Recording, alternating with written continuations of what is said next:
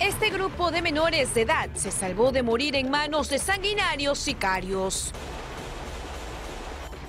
4 adolescentes caminaban por la calle Manuel Bernamaison en Callao, cuando de pronto 2 sujetos armados se aproximan a ellos, pero uno de los menores se percata de las intenciones de los criminales y termina huyendo hacia una vivienda. Al escuchar los disparos, sus amigos también escapan del lugar para ponerse a buen recaudo. El carro ha venido desde allá y han bajado 2 y lo han visto y le han metido bala a los chicos, pero que no se sabe el porqué, ¿no? Habrían sido 5 disparos que perpetraron estos sicarios para atentar contra la vida del menor de edad. Al perder de vista al adolescente, los criminales corren hacia la avenida Colonial para emprender su huida.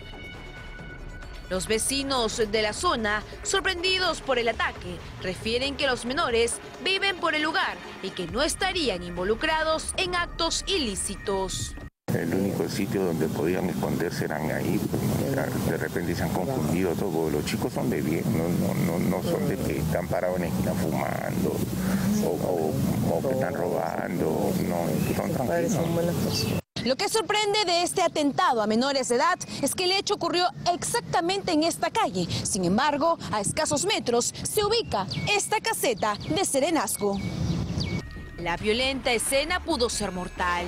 Recordemos que hace solo una semana, en el Boulevard Centenario del Callao, avesados sicarios asesinaron a sangre fría a un adolescente de tan solo 15 años, quien estaba acompañado de una joven mujer.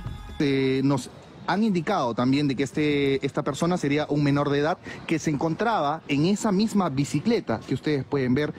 Las cámaras de seguridad ayudarán a esclarecer este intento de asesinato. Por lo tanto, los vecinos viven aterrados por este hecho, porque para los criminales la edad ya no sería excusa para matar.